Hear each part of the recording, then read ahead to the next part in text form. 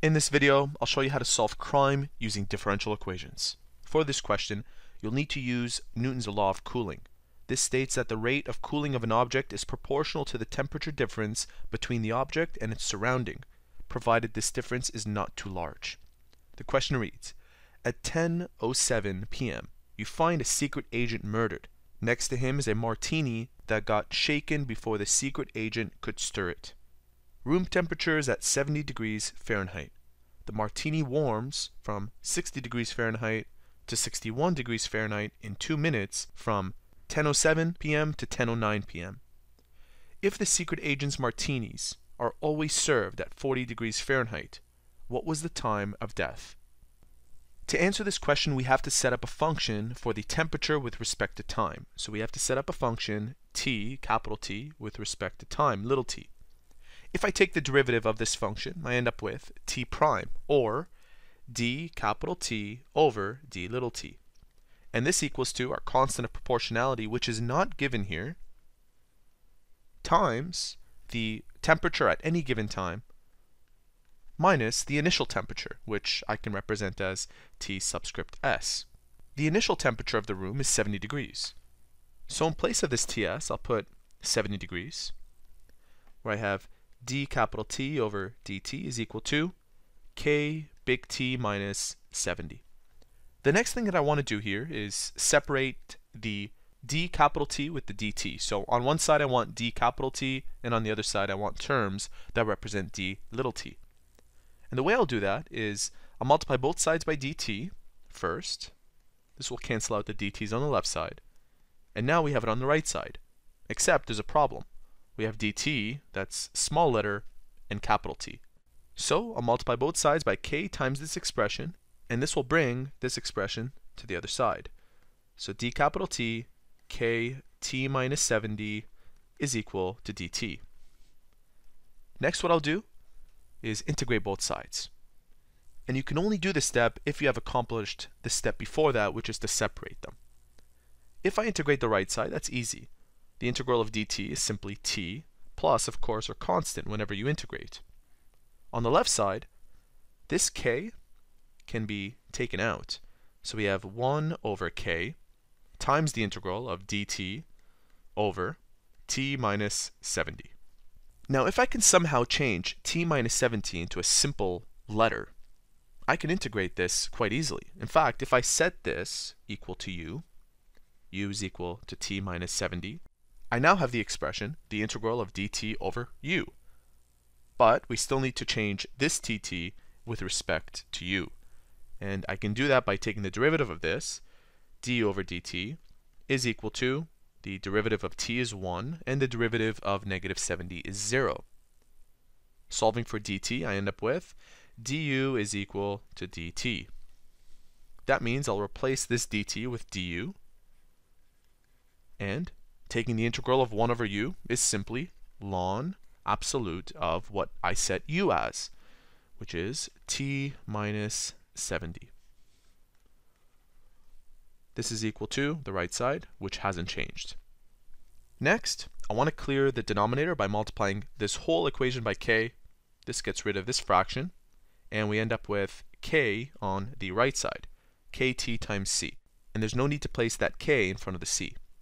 So I have ln absolute of t minus 70 is equal to kt plus c. I need to solve for this t. So I'll raise both sides to the base of e. And by doing that, this ln goes away, and we have e to the power of kt plus c on the right side. So I have the absolute of t minus 70, absolute, is equal to e to the power of kt, e to the power of c. I've just used the laws of exponents here to rewrite this in such a way where we have this as a product. Now, I do not want these absolutes. So in place of those absolutes, I'm going to write down plus minus on the right side. So I have t minus 70 is equal to the expression that you see on your right, and instead of plus minus and this factor e to the power of c, I'll replace that with a letter. Let's use the letter m. m times e to the power of kt. Remember, at time 0, the question tells us that the martini was 60 degrees. And that's stated right here. So let's write that down. At time 0, the martini was 60 degrees. So what I'll do is replace this t with 60 and replace this little t with 0. That way I can find out what m is equal to. 60 minus 70 is equal to m times e to the power of k times 0, which is e to the power of 0, and e to the power of 0 is equal to 1. Anything to the power of 0 is equal to 1. Therefore, m is equal to negative 10. This means that our equation has become t minus 70 is equal to negative 10 e to the power of kt. We still need to find out what this k is equal to. And we can do that by using the fact that after 2 minutes, when t at 2 is equal to 61. Let's go ahead and replace that into our equation. This becomes 2, and this becomes 61. By inputting these values into this equation, I can find out what k is. 61 minus 70 is equal to negative 10 times e to the power of 2k. Let's solve for k. First of all, the left side becomes negative 9, and I can divide both sides by negative 10. The negatives go away, so we have 9 over 10 on the left side and e to the power of 2k. To isolate for this k, I'll ln both sides, 9 over 10. And lnning e to the power of 2k gives us 2k ln e. That becomes 1. Subsequently dividing both sides by 2, we end up with what k is equal to. So my equation now has become this part, where t minus 70 is equal to negative 10 e to the power of ln 9 over 10 t over 2. I simply took the 2 that was underneath and put it under the t, and you can do that. It doesn't change the statement mathematically. Now I'll solve for t by bringing this over, and now I have capital T with respect to time is equal to negative 10 e to the power of ln 9 over 10 times t over 2 plus 70.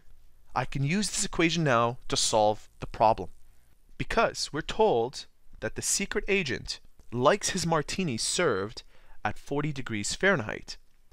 If I substitute 40 degrees Fahrenheit into here, I can find out what t is. And I can use my findings, the time, to check how many minutes before or after 10:07 this agent was murdered. Here's what I mean. So I have 40 is equal to negative 10 e to the power of ln 9 over 10 t over 2 plus 70. I'll take that 70 over. I have 40 minus 70 is equal to, and at the same time I'll divide both sides by negative 10, e to the power of ln 9 over 10 t divided by 2. 40 minus 70 is negative 30. Divided by negative 10 gives us positive 3. E to the power of ln 9 over 10 gives us 9 over 10. E to the power of ln goes away. And this is raised to t over 2. I'll ln both sides once again. Ln 3 is equal to t over 2 ln 9 over 10. Dividing both sides by ln 9 over 10 makes this go away. And then multiplying both sides by 2 makes that go away. Let's find out what the answer is. We have 2 times ln of 3 divided by ln of 9 over 10 gives us our time in minutes at approximately negative 21. Don't let the negative scare you, because what this means is that it took 21 minutes before 10:07 when the secret agent was murdered. So let's find out what that is.